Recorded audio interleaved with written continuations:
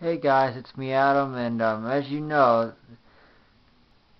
next week will be New Year's Eve and then New Year's Day, and I just want to take a moment here to reflect on the past 10 years in the world of sports from my view.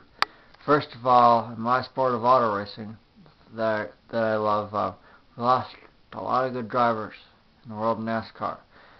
Names like Adam Petty, Kenny Irwin, Tony Roper, but most of all, we lost one of the greats in Dale Earnhardt Sr.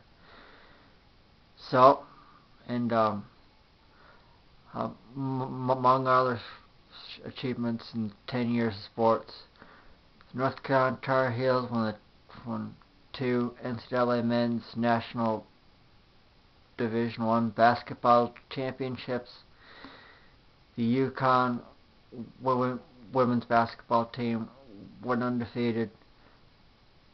A number of other achievements, but I want to stick with auto racing here for a second. And I've got a question for y'all out there. If you've got a favorite if you have a favorite auto racing memory from the past 10 years, send me a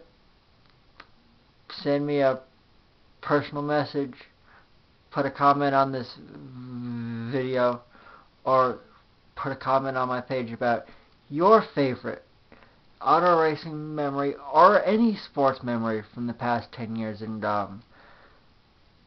probably, you never know, I could read some of them here pretty soon. And one more thing, I want to wish everyone out there on YouTube, all my friends who I subscribe to, and all the people that subscribe to me, have a very Merry Christmas and a Happy New Year.